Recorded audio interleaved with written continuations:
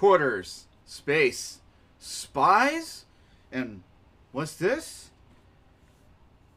A gaming mystery box? What? Midway Classic Arcade?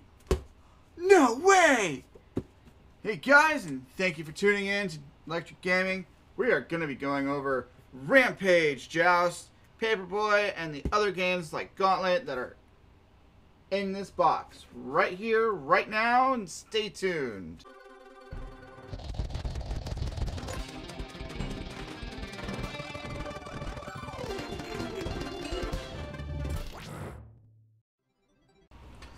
I think one of the main themes of the 1980s arcade was quarters. Spending those quarters, finding those quarters, and earning those quarters as well. You would find them underneath couch cushions, underneath the couch itself.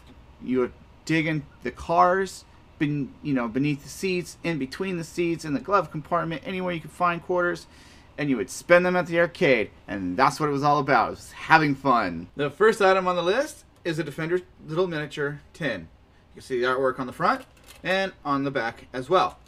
Now this little thing has a little lock right here. You can fit your quarters in there for the arcade. When you go to the arcade, you can fit your cash. You can fit some cards. You can also fit your weed. Shh. So that is that item. And enjoy the clip for the Defender.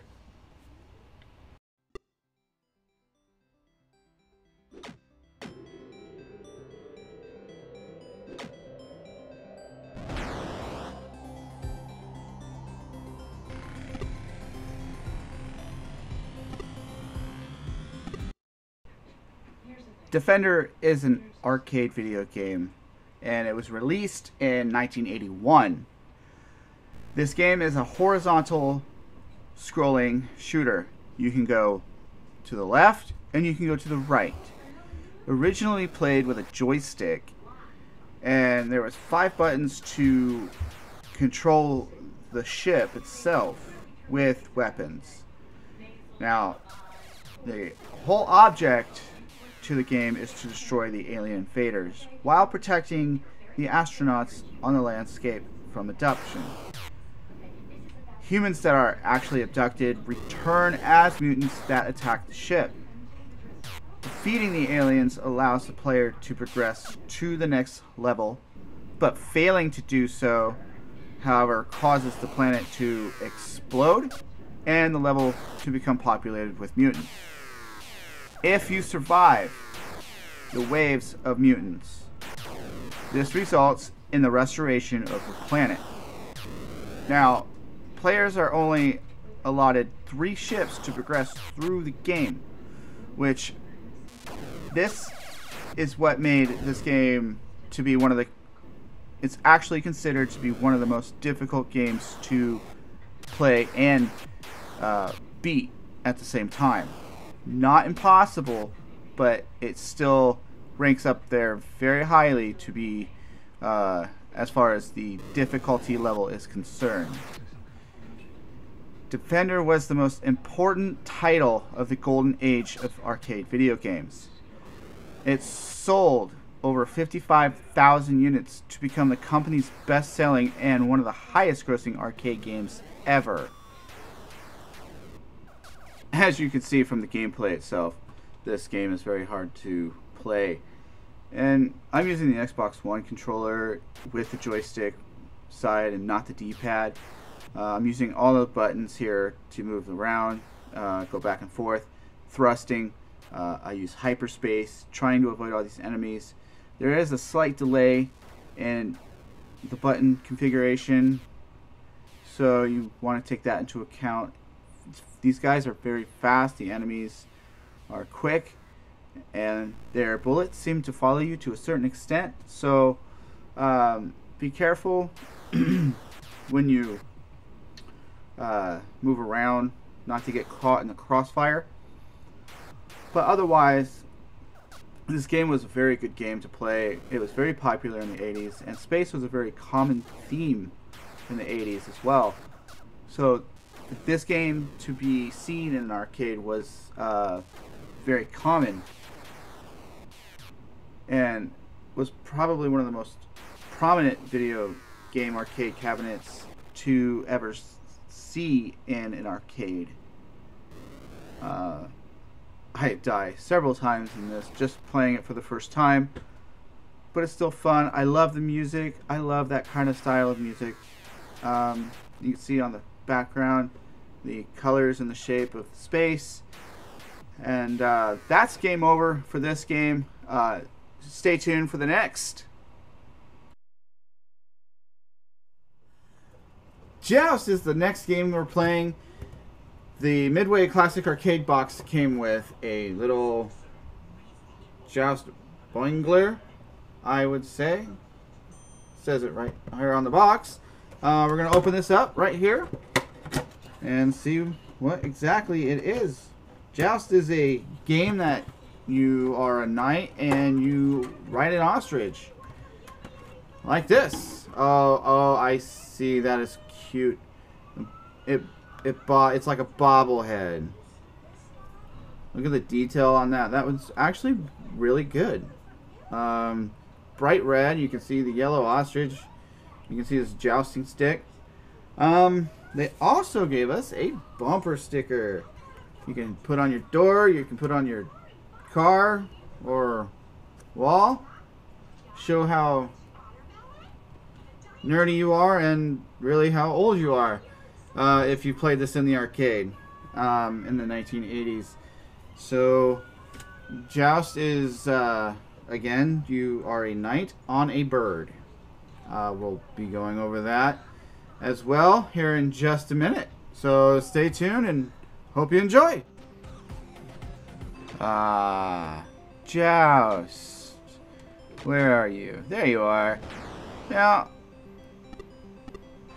the controls are very basic and very simple, as you saw on the screen. You move left to right and up and down by flapping the bird. This game was released in 1982, and it popularized the concept of two-player cooperative gameplay. The player uses a button and a joystick to control a knight riding a flying ostrich. Yes, guys, an ostrich. Don't ask me why.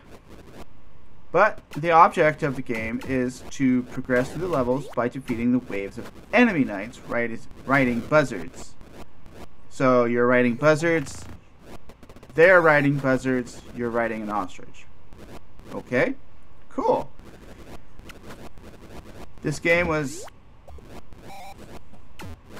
well received in arcades and by critics who praised the gameplay and the mechanics of which influenced other developers. 4 years later, Joust received a sequel dubbed Joust 2 and was ported to numerous home and portable platforms. The game is in third-person perspective,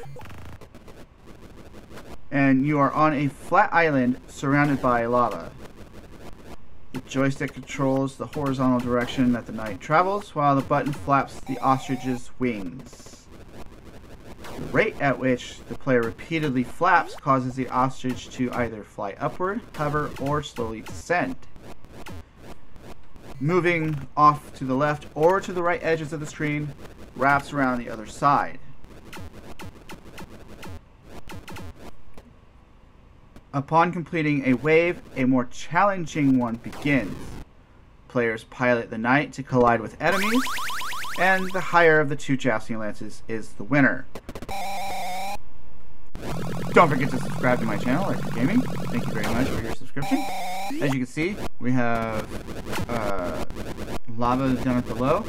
Each level, that lava rises, and eventually it will burn the ground beneath you. You can see me flying. It's very hard to control this. You have to collect those little green eggs before they hatch into other knights, and you have to defeat them all over again. It was very stress relieving playing this game. Even though I was trying to figure it out, it was still fun. Survival Wave 2. I'm not sure about the survival waves, but you only have 3 lives. If you I think if you die during the survival wave, you don't collect any of the points. And that was the whole point in these games, was to collect all the points you could collect. I mean, what better way than to just get on the leaderboard when that arcade machine started up and you saw your name. That was a real achievement right there, guys. You can also, there's a movie about that called The Wizard. I think Disney produced it. But, as you can see, I am losing all my lives here. And it is not fun to lose my lives. But, being the first time, what can you expect? Very difficult to control this game, but nonetheless, very fun. I hit wave 3, and as soon as it starts, pretty much, I go diagonal, and I get hit, and my game is over. Next quarter, please. Next game. Moving on.